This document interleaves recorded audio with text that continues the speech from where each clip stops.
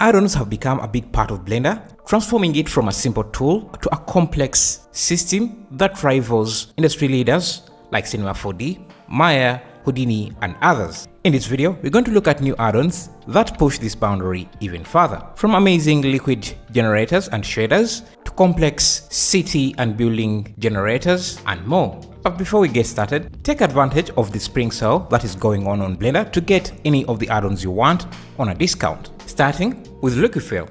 This add-on lets you fill any object with liquids using clever shading techniques and generators. This works very great with glasses. It also comes with a library of glasses and different material shaders that can let you simulate foam, bubbles, and different looking liquids. So instead of using the painful process of simulating liquids using Mantaflow, this just lets you animate your liquids using a simple slider. Slide it one way and the glass is empty, slide it the other way and the glass is full, enabling you to create complex animations with bubbles, foam, and other liquid details. And if you're using a glass shader, the add-on also comes with bump detail that you can add onto your glass to make them look even better.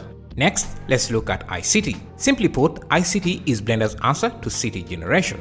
And I'm talking about detailed city generation, where you can fly your camera from far away to street level. You can see all the details, from the roof decors, building essays, building balcons, street shops, street lights, detailed pavements, walkways, parks. Everything in this city is well planned, and to use it is very simple. You just create a mesh and the faces in that mesh become your city blocks with buildings, parks inserted in those faces, and the edges surrounding those faces become the roads. If you want a new road, you just extrude a vertex to create a network of roads. And if you want a city block, you just fill the boundaries of an edge, turn it into a face, and that will become a city block. And if at any point you want a street that goes through that city block, just make a cut or add an edge loop and that will become your new street. You can change every detail you want, from the height of the buildings, the type of street lamps you have, whether the street has garbage or leaves on it on the road, and other small details like that. Speaking of small detail, take a look at this add-on. It's called Smartware, and I must say it must be the most impressive add-on I've ever seen. Every effect you can think of that turns your model into a worn down object or dirty object, this add-on has it. You can add fire, you can add dust, you can add edge wear, you can add rust, you can even add water dripping off of the object. This is quite impressive. And to top it off, it's all packaged in a single add-on. And it's all based on procedure masks, so your objects don't even have to be UV unwrapped. The add-on is capable of extracting the masks it needs from the add-on and use them directly. Basically, this is Substance Painter for Blender. What makes this even more impressive is that it doesn't just add dust textures on top of your mesh. The add-on also adds dust in form of geometry that renders better than texture-based dust. Because it's geometry, this dust will get picked up by camera depth of field and parallax movement within your render. This dust will also show up in lighting and also create interesting shadows on your meshes, giving you the perfect combination of texture-based dust and geometry-based dust to get the most realistic look you can get. Taking a step away from surface detailing add-on, let's pull our cameras back and talk about landscaping or terrain generation.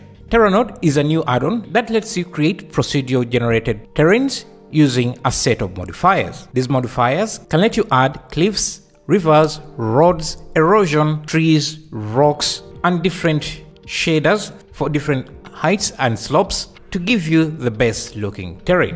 What makes Terranode a very powerful add-on is the control it gives you over your terrain generation. When you're making landscapes like this, you want to add detail where it matters. So having control over where detail goes will save you a lot of computation power and lets you direct how your terrain or scene looks and feels. Terranode also comes with a few presets you can just throw in your scene to get started. You can expand these terrains and make them larger by just simply adding more tiles on top of what you have done. Terranode will expand the generation procedurally to make it continuous as large as you want. You can transform your terrains, add mountains, rivers, lakes, roads, and more by simply just using the provided modifiers.